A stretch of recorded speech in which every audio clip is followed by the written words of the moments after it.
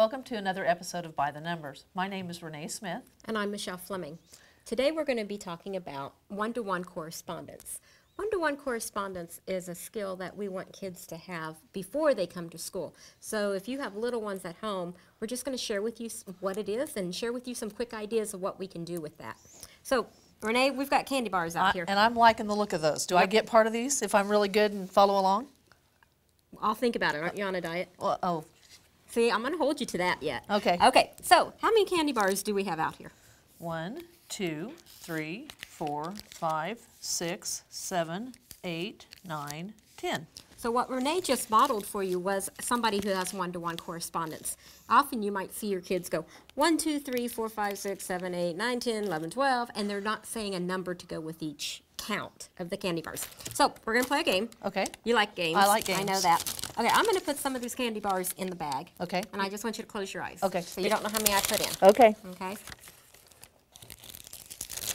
There goes some of my treats. There you go. Okay. Now, Can I you open can them? open. Okay. You can open. Okay. I put some candy bars in the sack. Oh, okay. I'm going to shake it. I want you to guess, which is part of estimation. Okay. How many candy bars do you think you hear? Can I look at what's still over there? Nope. Okay. I'd say 3. Okay. Dump them out and find out. Okay.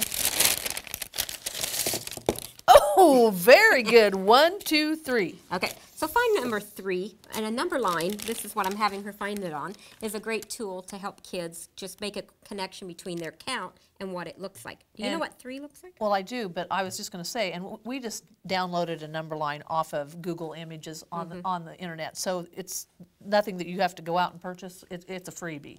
So the 3, well, if I didn't know which numeral was the 3, How would you solve that? I could go 1, 2, 3, and now I am pointing to the numeral 3. Okay. So if your child doesn't know the numeral 3, then that's a great strategy for getting them to recognize the number 3 is to do the jump. Okay. Okay, one more time. Okay. Since you were so good with that one, I'm Okay. gonna Try to trick me again? gonna try to trick you. I was listening to you jiggle. Oh, really? Uh-huh. Okay. Okay. Okay.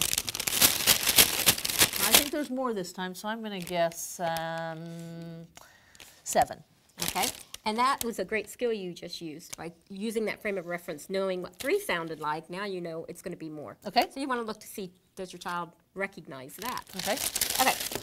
Oh, I guess too high though, I think. 1, 2, 3, 4. Not much though. 5 and 6. Okay. So how would you, where is 6 at on the number line? Well, again, if I didn't know what the numeral looked like, I could start back at the beginning. 1, 2, 3, 4, 5, 6. There's the 6. Okay. This time we're going to do it a little different. Those 6, will you put them back in the bag for me? Okay.